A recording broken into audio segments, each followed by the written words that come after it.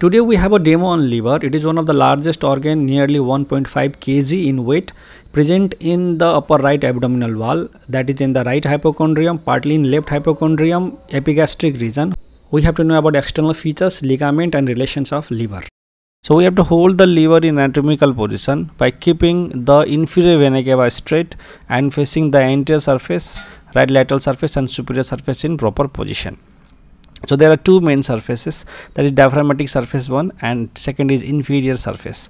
So now why it is known as diaphragmatic surface? Because it is related with the diaphragm, that's why known as diaphragmatic surface. So under the diaphragmatic surface there are four main surface. So that is known as the anterior, right lateral surface, superior surface and the posterior surface. And this diaphragmatic surface will be convex while the inferior surface will be related with the visceral organ, that's why it will be rough. So let's know in detail. So from anterior aspect, this is known as anterior surface. Now this is right lateral surface, and from above this is superior surface, and from behind this area will be known as the posterior surface, and below this is known as the inferior surface, which is related with the visceral organ. Now let's know about the one of the sharp border. This is not an inferior sharp border, and which is prominently seen in the liver, which separates the inferior surface or visceral surface from the diaphragmatic surface. Now we have to know about there are two interruption which is seen near the inferior sharp border. So now we have to know those two interruption. So can you see here, this is known as interlobar notch for the ligamentum teres hepatis. So this is ligamentum teres hepatis. Same how we have the next notch, this is known as cystic notch, where the fundus of the gallbladder will be located. So let's repeat, there are total 5 surface. So those 5 surface we can say anterior surface, right lateral surface, superior surface, this is posterior surface, and we have inferior surface. Except inferior surface, the remaining 4 surface comes on the diaphragmatic surface. Now let's know about the lobes of the liver.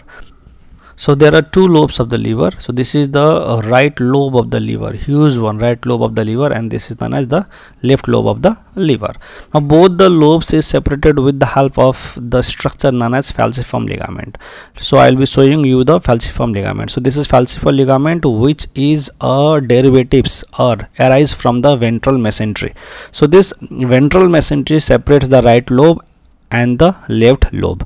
So this right lobe is larger, that is nearly 6 times larger compared to the left lobe.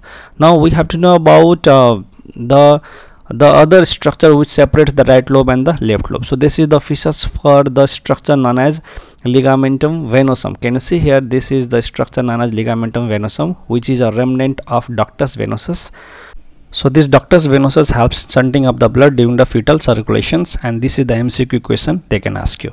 And below you can see here we have the fissures for the ligamentum teres hepatis, and this ligamentum teres hepatis, which looks like a cord like structure, and it is a remnant of obliterated left umbilical vein.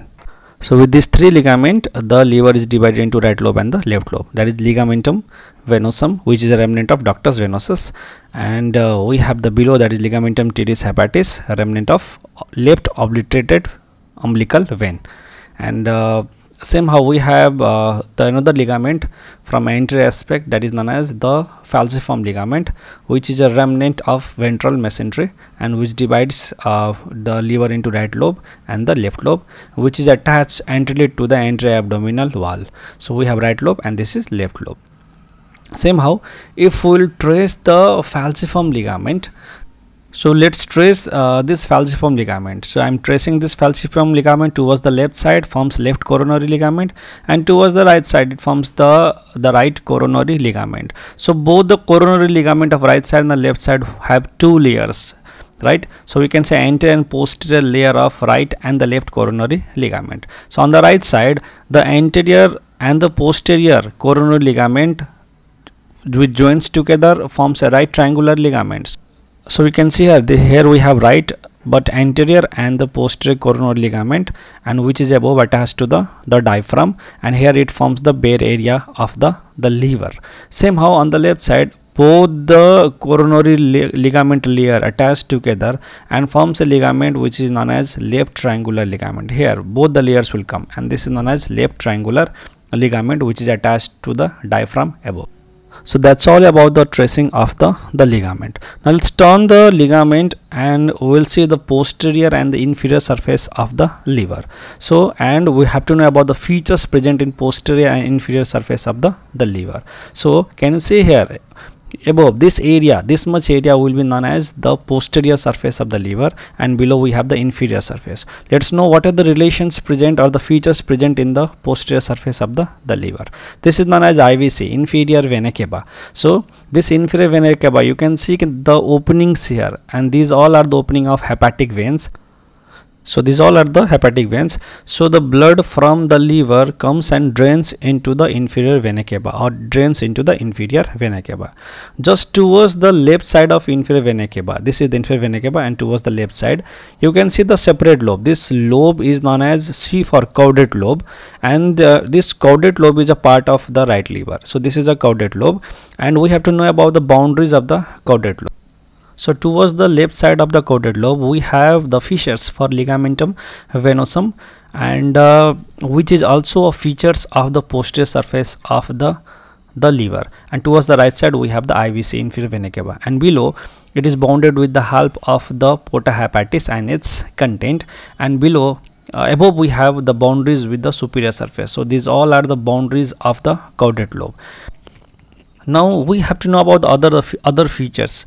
So towards the right side of the IVC, you can see here this area will be known as bare area of the liver, and this bare area of the liver is bounded by the two layers of the coronary ligament. So we have the anterior and posterior layer of the coronary ligament, which is above attached to the diaphragm.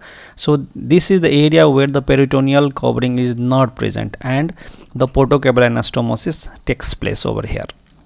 Now if this is a separate caudate lobe, we have the caudate process of the caudate lobe, which is attached to the right lobe of the liver. So this is caudate process of the caudate lobe, and below here we have the term known as papillary process of the caudate lobe.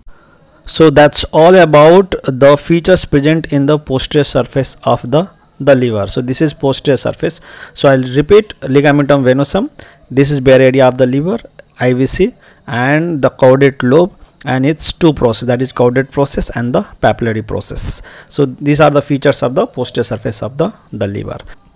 Now let's know about the features present in the inferior surface of the liver. So in the inferior surface of the liver we have the main features, that is known as the gallbladder and its fossa, and it consists of the three parts, that is known as the fundus part, the body part, and the neck part, and it is stored nearly 30 to 50 ml of the bile, and it is supplied by the cystic artery.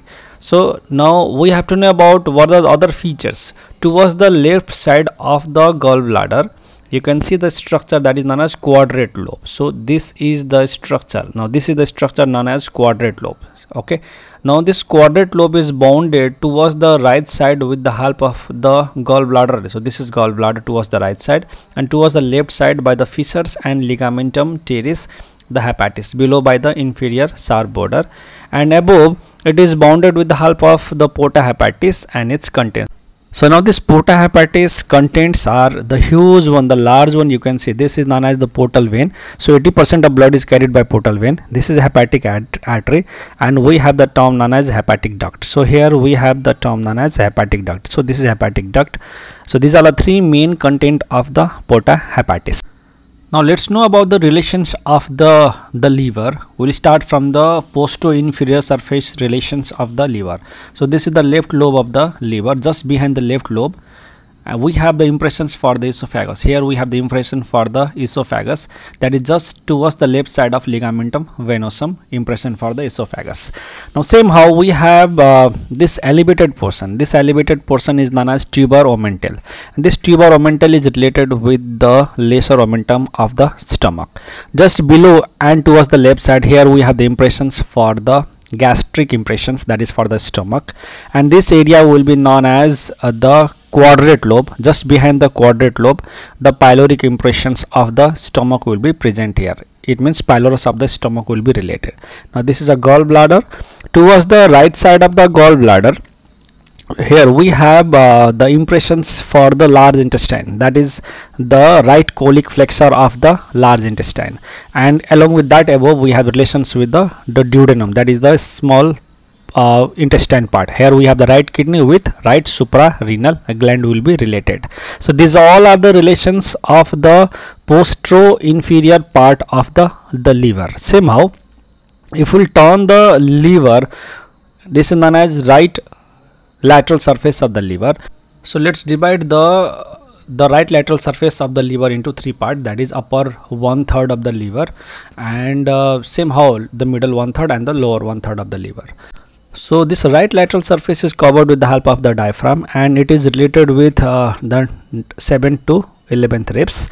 The upper 1/3 is related with the lungs and the pleura, while the middle 1/3 is related with costodiaphragmatic recesses, while the lower 1/3 with the 10th and 9th ribs. So the specimen or biopsy is removed from the 9th and the 10th intercostal spaces. So these all are the relations in the right lateral surface. In the anterior surface, the liver is related with the anterior abdominal wall as well as the muscles of anterior abdominal wall and xiphoid process. And same how the superior surface is related with the lungs and the pleura of the both the side, and in the central area it is related with the heart with the pericardium of the heart.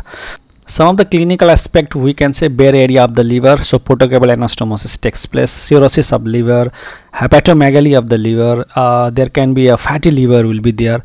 We will remove the biopsy from the 9th and 10th intercostal space. So these all are the features, relations, the ligaments of the liver in detail. Thank you.